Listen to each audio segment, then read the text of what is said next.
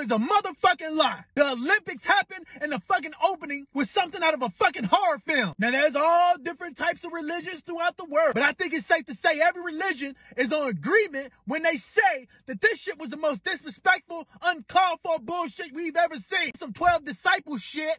Is this the message that we're trying to send our youth? It's just not in American people, it's all around the world. Demonic crazy going on. And they want to make sure the shit rubs off on our kids. Why the fuck y'all keep trying to make us like the shit y'all like? Leave us alone. That shit wasn't art. It was nothing culture about that. The Olympics is for the greatest athletes to come together and compete. Bringing your best art.